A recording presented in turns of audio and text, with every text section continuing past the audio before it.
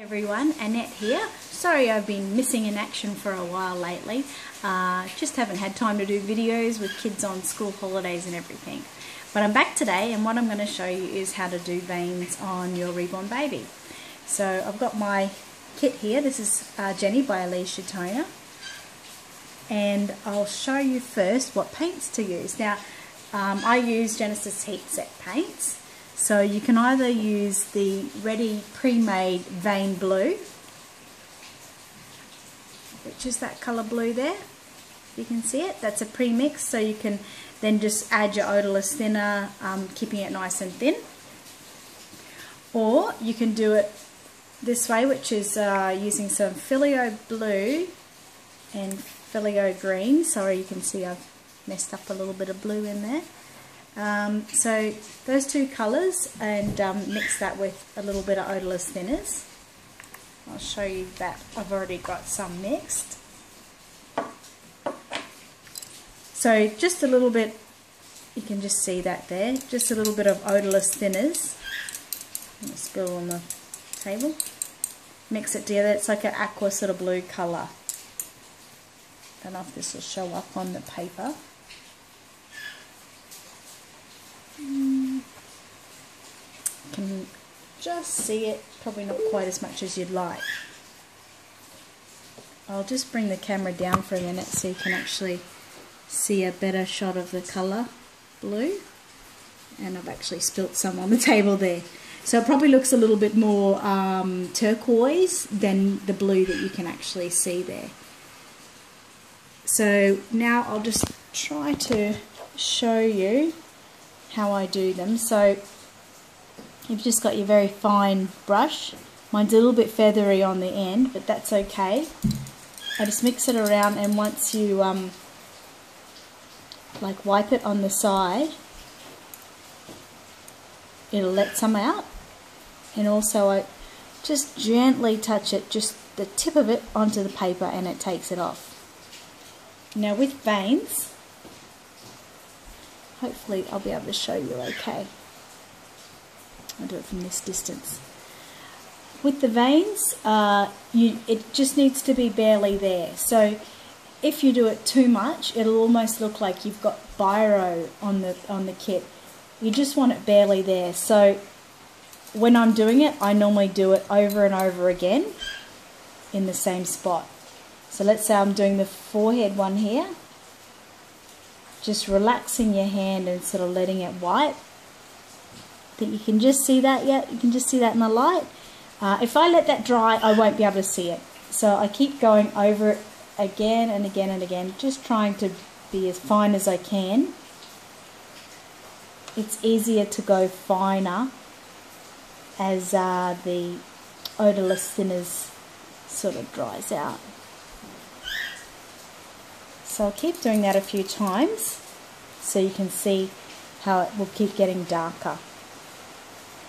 If you've got too much like thinners in the brush, it will just spread as you paint it on the kit. I'll try and move it so you can see what I'm doing. It'll just spread as you put it on the kit, so it'll be really thick.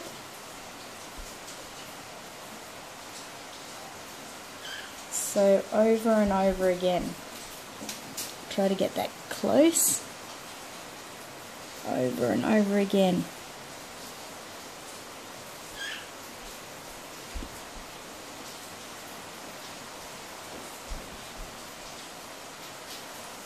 So you can see that. It might look thick to you. But basically, if it's too thick, I can just get a little bit of, I've got cosmetic wedge, and you can just dab it on there and even feather it out towards the ends. We'll draw it out a bit more. But once the paints, the different colours, start going over that, it'll really blend in. You won't really see it much. This is another one I did earlier. I'm not sure if we're going to be able to see this. Let's have a look. Oops, sorry guys.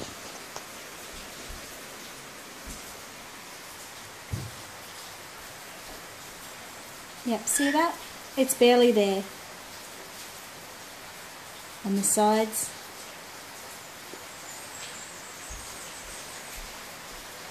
And if we go to look at hands, I don't know if you can see that, just there. You can barely see it. I can probably see it better than you, obviously.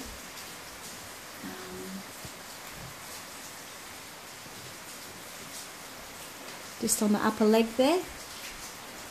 And then if we look at the foot, I don't know if we can see it on the foot, on the side of the leg there, and underneath the foot. So basically, like I said, oops, sorry, it needs to be just barely there, so you can barely see it. See, that's starting to dry now, so it's harder for you to see. I'll just do a couple more coats.